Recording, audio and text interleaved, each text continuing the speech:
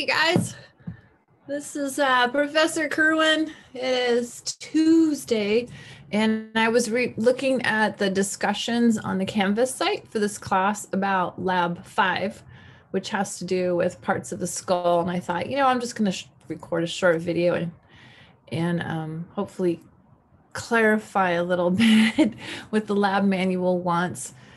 I taught 2 sections of this in person at LA Valley College this morning, and I just was realizing there's a lot to remember, and it's hard to see some of the parts of the skull if you're looking at pictures. So I have my teaching skull here. I bought this on Amazon.com last spring out of desperation because I was thinking, how in the heck am I going to teach a lab class about osteology without any bones? So because what I had before I bought this skull on Amazon was something that shouldn't be used in even a college level class on anatomy. Actually, let me show it to you. I'll go get it. It was pretty bad. All right, here it is. You ready? This is what I had to teach bones of the skull with last April. Yes, it is what you think it is. It's a tequila bottle. And impossible to show you my students where the foramen magnum is because it's not very accurate anatomically. So I had to upgrade and I got this plastic skull. Probably made it in China or somewhere else in Asia with a 3D printer and shipped over here and to overcharge Americans who don't have their own 3D printers. So, okay, so here I'm back again. So I'm going to show the lab manual, and it starts on page 53 in the 6th edition for my Pierce College students. That's you guys. So it says getting to know the skull. So exercise 5.1 is you need to learn the directions, anatomical directions in the planes. And I wrote in some of the planes here that you should know that for some inexplicable reason didn't make it into the 6th edition, but you still were supposed to know it. So when one of you asked, what do I draw for the skulls? You draw that anatomical direction indicated in the lower row. And I actually give you the answer in the Canvas assignment. So if I share screens, we go to the Canvas assignment. Hold on, let me find it. There we go. And so on the Canvas assignment, I got photographs of a human skull. I wish I got the human skull that had the mandible, the jaw, but I didn't think of that far then. So the interior view, as you can see, is the front view. The lateral view is the side view. The posterior view is the back view. The inferior view is underneath, and the superior view is from the top. So these are views, but they're also a way to describe using anatomical language where things are placed relative to something else. For example, if I hold my teaching skull, which for this class, I can't remember. Did I name her Frida or Ingrid? Not that it matters, especially since it's a male skull. If I put my hand over the skull,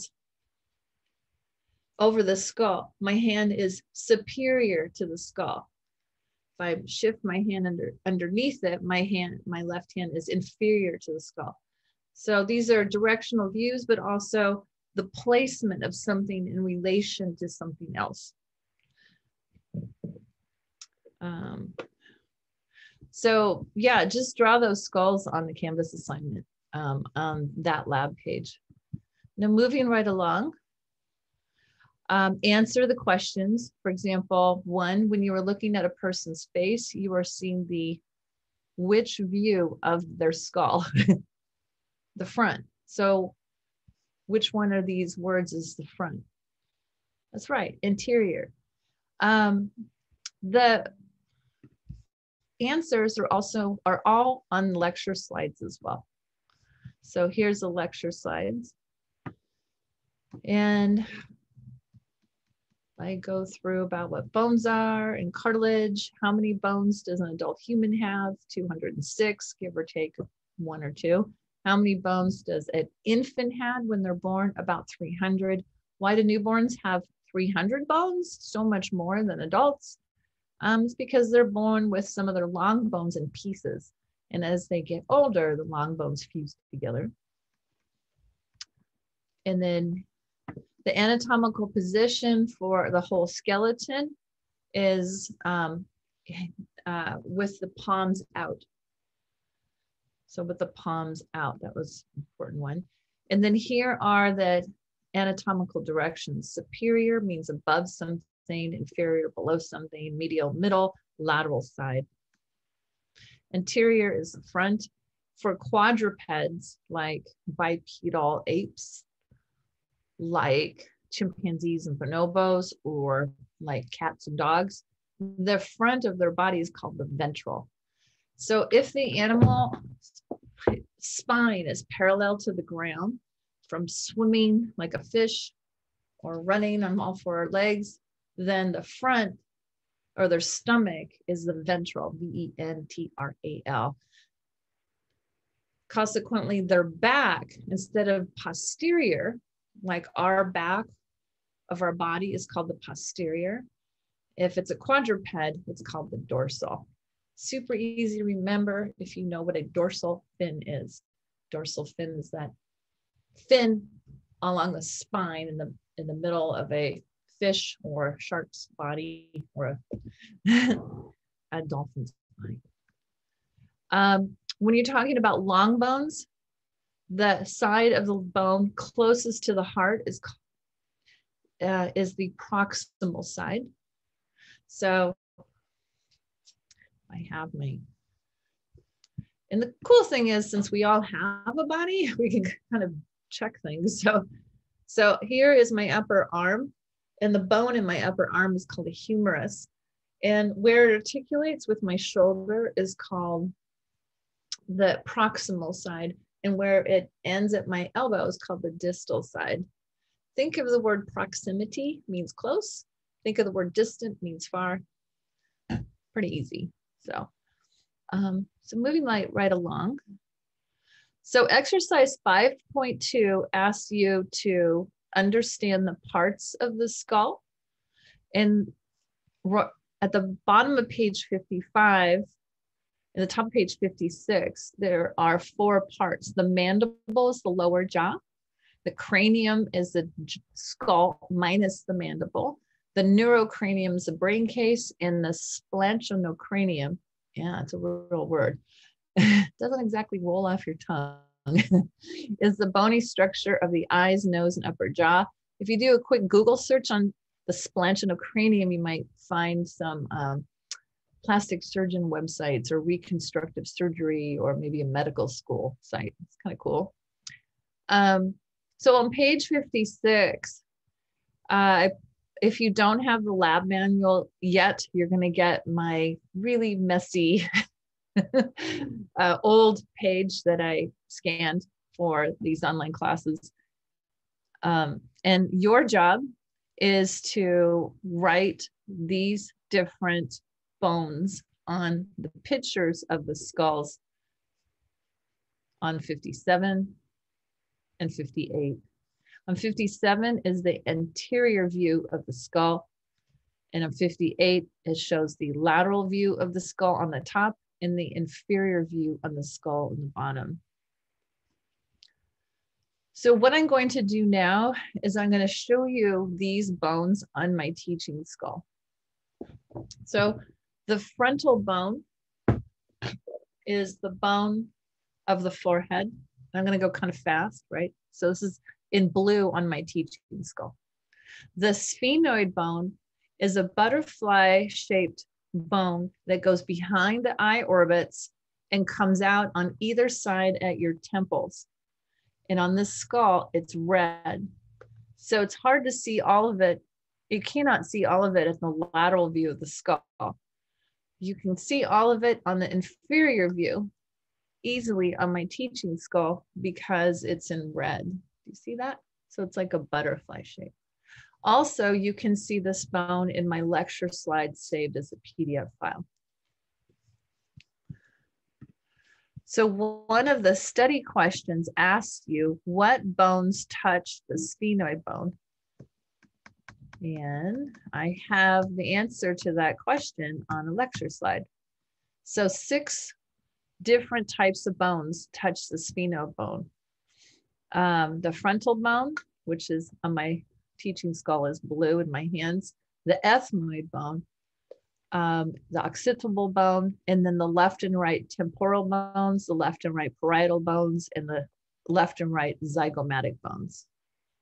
So which bones are those? I will show you on my teaching skull. So here we go. So, actually, I think I'm not going to share. I'm just going to hold this up to see it. So what I'm going to do is I have my hard copy of the manual, and I'll go over each part on this skull. I think it's, initially I thought, oh, you guys can watch the video by Dr. Pearson because he's actually a trained forensic anthropologist. But I thought, you know, with my teaching skull and each bone is a different color, it's kind of easier to see. So I'll just quickly go through this on my teaching skull. And then I'm going to go through the questions at the end of the lab. All right, so frontal bone. Also, rule of thumb, if you ever take a lab class, always hold one of the skull replicas. You'll almost always be handling replicas, rarely real bones, at least at the 100 level classes like in community college. Also, never have anything in your hands. It's too easy to draw on these replicas. So even on my own stuff at home, I make a point not to have anything in my hands, or you're going to end up with a bones like I'm looking at right now. So my son was really, went camping a lot and really into bones and outdoor stuff. And I was in grad school when he was little. And so his grandma gave him a skull of a mountain lion. Look at that. Isn't that cool? And he drew on it. Not sure what that means. May not mean anything. It's just kind of cool looking. So skull. This is not a real skull, by the way. It is a replica, and it has like the little manufacturer right there. You kind of see it. So, all right. So back to business here. The sphenoid bone. So you can see it here. It's a butterfly-shaped bone. You can see it easily in the inferior view of the skull. Especially if it's a different color from the rest of the skull. The occipital bone is the bone that's on the posterior and inferior side of the skull. It kind of wraps around from the back of the skull to underneath the skull. On my teaching skull, it's dark blue, so the occipital. The ethmoid bone is hard to find. So the ethmoid bone is inside the nasal cavity. And if you see here, it's at ridges of your sinuses, and it's kind of a white, colored white in this. So that's looking on the interior, up anterior through the nasal cavity, the ethmoid bone. We only have one ethmoid bone. You can't really see it in this direction. So we'll just, there you go. So that's the ethmoid bone right there. The mandible is the lower jaw. The vomer is also in the nasal cavity, and the vomer is a bone at the inferior or the bottom of the nasal cavity, and it divides the nasal cavity in the left and right sides. Not these two things on each side. Those are the inferior nasal concha, but the one in the middle, it's And it's easier to see if you flip the skull over. And there it is. That's the vomer. And notice it's looks like a little V at its posterior side of the bone. Vomer, V-E-V-O-M-E-R, vomer bone. So one vomer. So these bones are single bones. The other bones are in pairs. So there's a left and right of each. First is lacrimals. So the lacrimals are right above the tear ducts. On my teaching skull, they're yellow. And they are the bones of where tears, and there's a little cavity where the tears drain when your eyes tear up. I believe in Spanish, lagrima means tears. So lacrimal bone is the bone where the tear ducts are. Duct is like a little drain, okay? Lacrimal, so you have and when you side the bones, you always side the bones to the skull you're looking at, not your right. So this is my right hand. This is the right side of the skull. This is the right lacrimal bone. This is the left lacrimal bone. The nasals. So the nasal bones are the bones of the bridge of the nose. So here's the right and here's the left nasal bone. The zygomatics. The zygomatics are these flaring arches. They're where your muscles that allow you to chew go underneath. So these are the zygomatic arches. So I'm holding this skull by its zygomatic arches. So right zygomatic and the left zygomatic. The maxillae are the two upper jaw bones.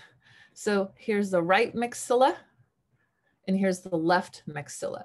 So plural for maxilla is maxillae. So the rules for pluralizing words with Greek and Latin roots are different than words with native English roots. So maxillae with the E at the end of it is plural for maxilla. So this is the right maxilla and this is the left maxilla you can see on the screen. And the maxilla hold the top row of teeth. The top row of teeth erupt from the maxillae. The parietals, that's the left and right parietal bones. They're located on the superior side of the skull toward the back of the skull behind the frontal bone. So this is the right parietal, I'm tapping with my hand, and this is the left parietal. On my teaching skull, they're colored green. The temporals, the temporal bone is actually behind the temples. So if your temples are here, you're actually kind of touching that's a little sphenoid bone right there. So the temples are actually around your ears. And on my teaching skull, they are dark brown. So this is the left temporal bone and this is the right temporal bone. Then we have the inferior nasal conchae. Conchae is plural for concha. And the inferior nasal conchae are kind of these conch shell shaped bones. They're almost like a scimitar sword. Yeah, that's not like a crescent. Yeah, like a crescent, like a croissant, like a crescent shape. And they're on the right and left inside the nasal cavity. Inferior nasal conchae. And then the palatines are the bones of the roof of your mouth toward the back of your mouth. So there's the right palatine and the left palatine. Isn't that wild? Did you realize you had so many little bones in your face? It's crazy. Crazy. All right. So around the middle of page 56, we have the sutures. Okay. Right here. So these are the sutures. And so I'm going to show you the location of the sutures on my teaching skull, if the teaching skull has it. So the first suture is the frontal or metopic suture, and it's not present in adult humans. Oh, let me share screens. So this is the frontal bone, and you see it's smooth. There is no line there. But in some primitive primates like lemurs, they still have a little line there in the metopic suture. In some other mammals, like here, let me hold up this mountain lion skull. You see this has these nasal bones, right and left, and then you can faintly see like a little suture there along its frontal bone. Okay. So no metopic suture on adult humans. Infants are born, when a human infant's born, it has a little metopic suture, but it quickly ossifies. And by the time they're about 3, they should have a smooth frontal bone for typical development. The next suture is a coronal suture. This is what I think of the Statue of Liberty TRS suture. It's along the coronal plane. The coronal plane divides the body from the front to the back, the interior versus the posterior. So this is the coronal suture. I'm running my finger over it on the camera. And on my teaching skull, it divides the blue frontal bone from the green parietals. This is the coronal suture. The next suture is, let's see, lambdoidal. So lambda is a Greek, it's a letter in the Greek alphabet that looks like an upside down W. And yes, that is the lambdoidal suture. Lambdoidal suture on the posterior side of the skull, and it looks like an upside down V. And it runs between the occipital bone, which is on the posterior side of the skull and wraps to underneath the skull or inferior side of the skull, and the right and left parietals. So that's the upside down V or lambdoid suture. The next suture is a pair of squamosal sutures. That for me was the hardest one to memorize. So I made up kind of like a crazy image in my mind that the squamosal suture, which by the way, is in between the temporal bones, which are brown on my teaching skull. I'm holding the camera. The squamosal suture is like a big curve. And then it kind of ends at the lambdoidal suture that curves up. So in my mind, I pretend that a skull man is wearing earmuffs made out of little squirrels. And this is like the back of the squirrel. When the squirrel's going like this, and he has this big, and the back curves over and then goes up in a bushy tail. Squamosal suture. Why squirrels? Because the word squirrel begins with SQ. Worked for me. And then the sagittal suture. So the last suture, the sagittal suture, divides the skull along the sagittal plane. The sagittal plane was named after the Greek Titan Sagittarius. And Sagittarius was a mighty Titan. Titans came before the gods, and then the gods came, and then they made humans, and they just been messing with us ever since, right? And so Sagittarius had the body of a human, and below the waist, the body of a horse, and he was a very fierce archer. And so when he would pull back his bow and shoot someone, his arrows were so powerful that they would cut the whole body in half. Top to bottom. So the sagittal plane is the line, imaginary line that divides the right side of the skull to the left side of the skull, or the right side of the body from the left side. And here is the sagittal suture. So I'm showing you the posterior view of the skull, the back view of the skull, and you can see the sagittal suture runs from the lambdoidal suture along the superior side of the skull and ends at the coronal suture. So those are the sutures. Next on page 56 are the main features of the skull. Now there's a lot more features, but all you have to do is worry about these and label them on pages 57 and 58. So the first feature that I'm going to talk about is the temporal line. The temporal line is, or temporal depression, is this line right about where the it's kind of almost, you can vaguely see it here in the sun. And it's kind of like this bump that runs along the frontal bone above the squamous suture, about maybe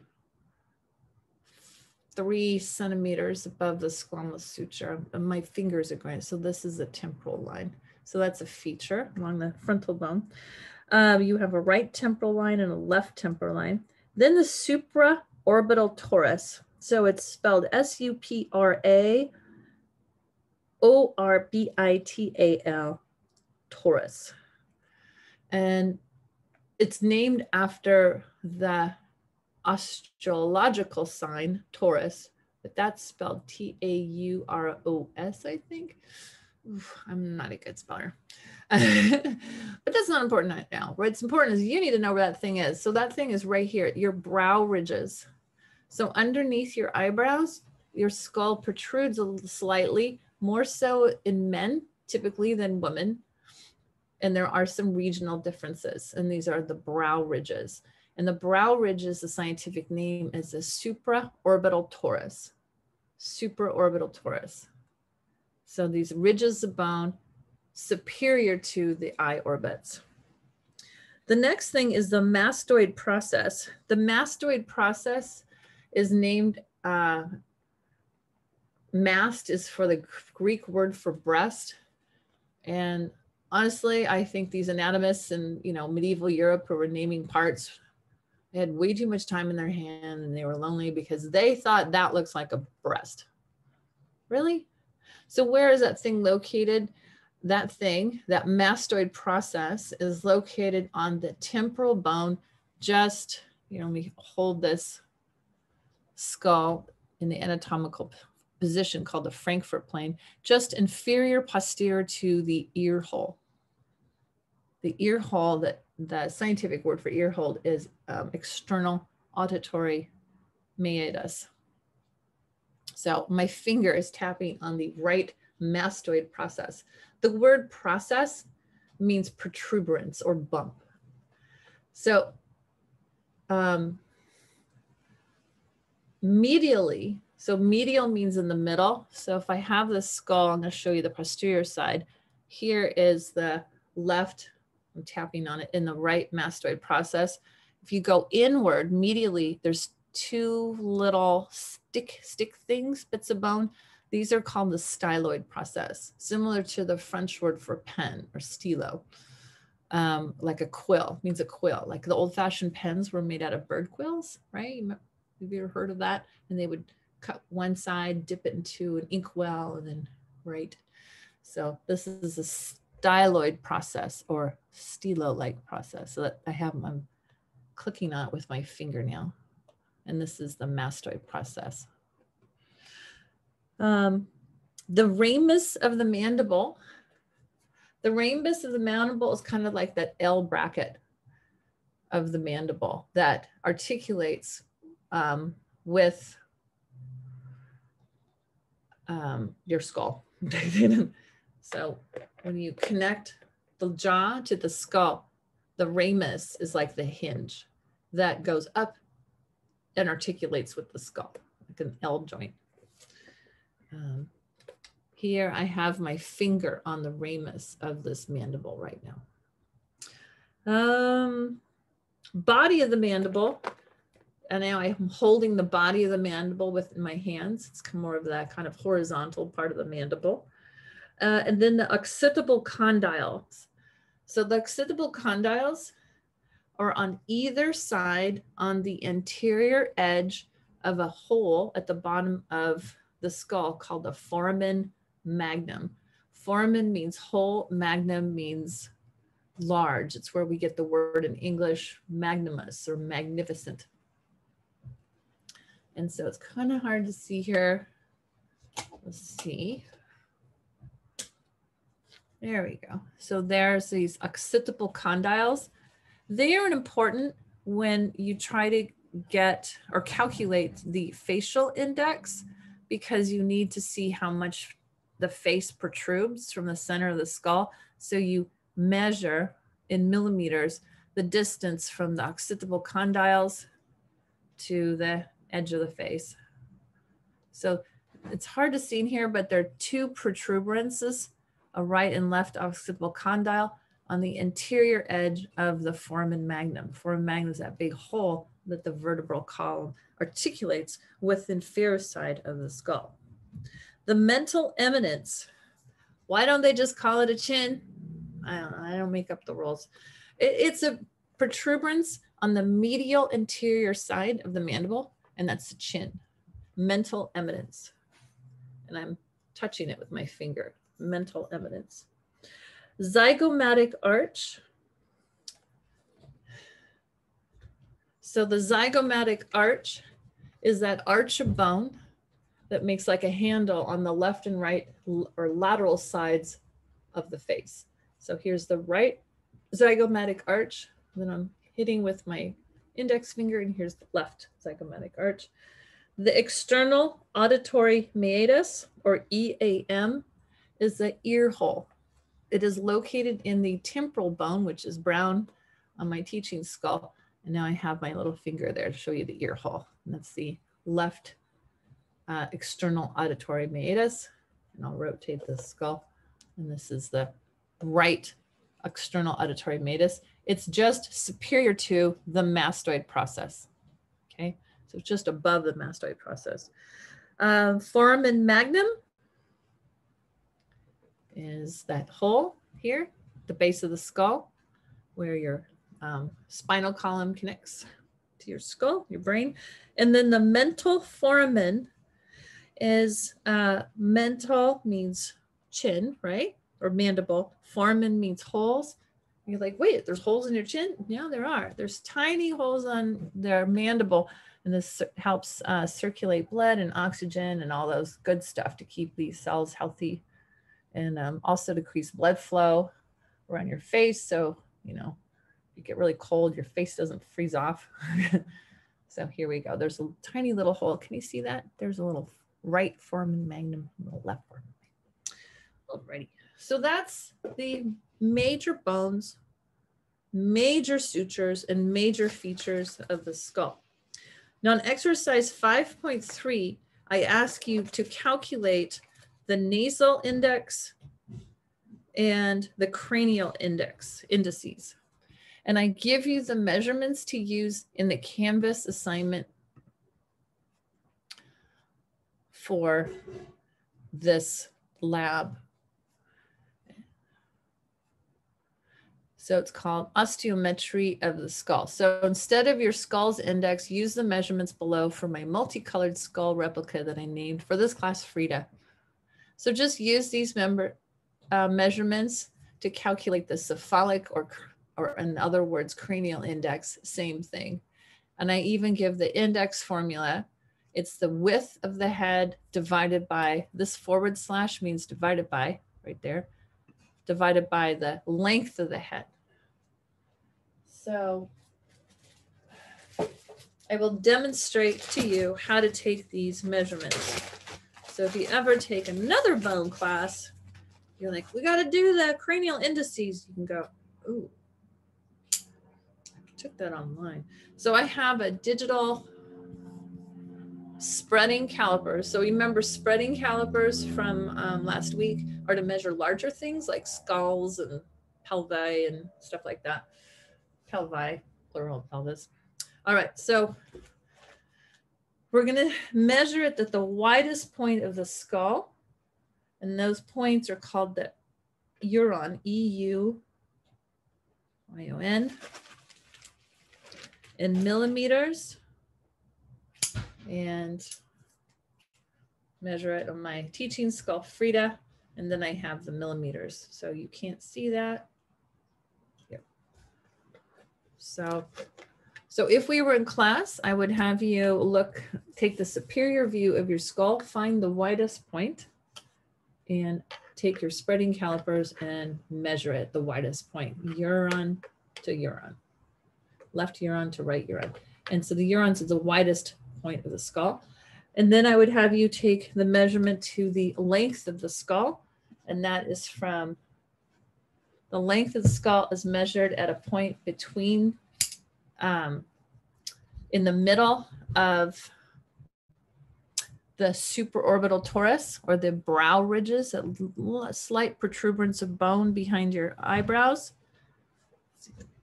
Here at the glabella, all the way to the most distant part of the back of the skull called the opistocranium. Okay, and that would get the length, and you just take, you just calculate the head width divided by the head length. You'll come out with a decimal number, multiply that by 100 to make it a whole number. And then do that for the nose, and I give you the measurements for the nose on Canvas too. Then on page 61, you need to answer the questions. The first question is, in general, what does the cephalic index tell us about a skull, or any skull? So is the cephalic index, does it tell you how big a skull is? No. What does it tell you? It's a quantification of shape, or it tells you the shape. So there you go. 2 says draw a brachycephalic skull and a dolicephalic skull. Do you remember what brachycephalic and dolicephalic are? If you forget, that's fine. Just go to the Canvas site for this class and look for the assignment for lab 1. And I have pictures of 3 different dogs, and they have different types of skulls at the bottom of Canvas assignment for lab 1. And oh no, I don't. Ah. Maybe I have it on pages. Is it on the page, please? Yes. There we are. Okay, so my bad. It's not on the Canvas assignment. It's on the Canvas page that the assignment links to.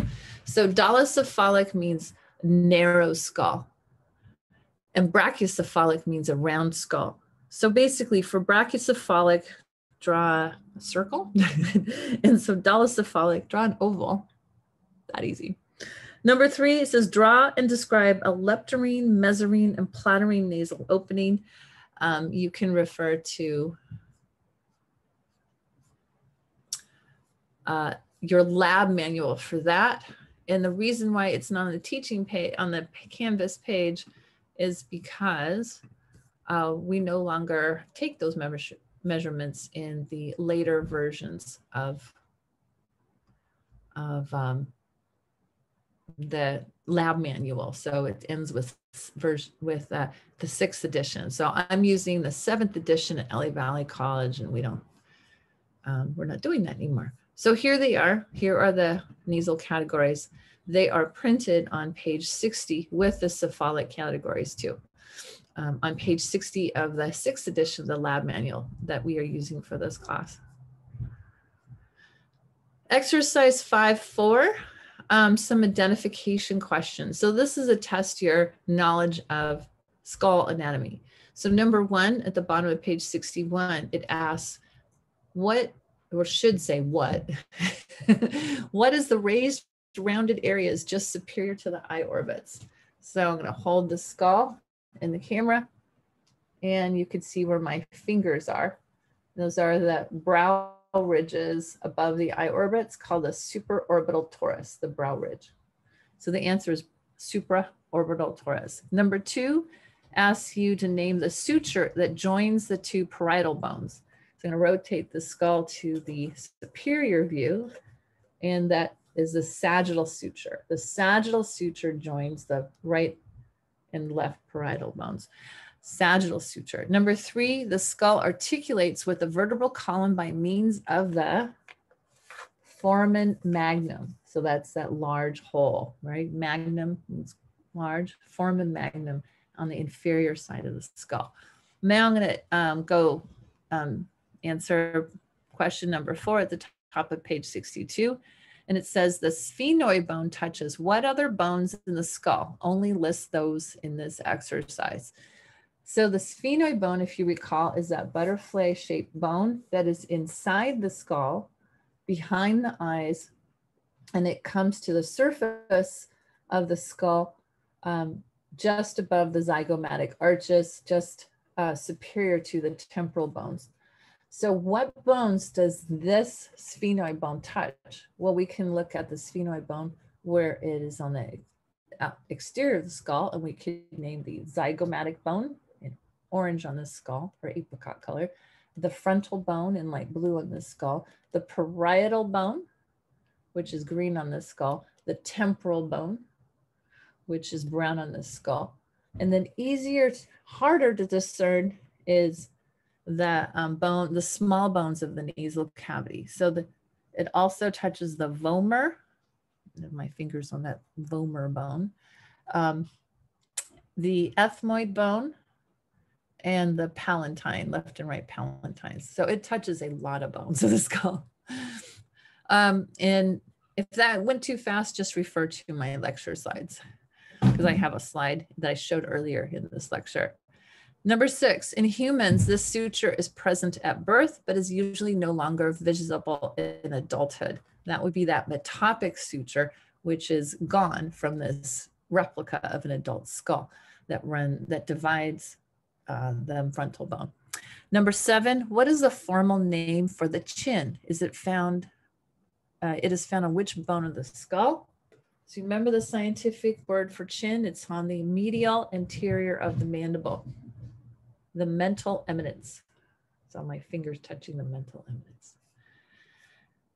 And study question number 1, what is the Frankfurt horizontal?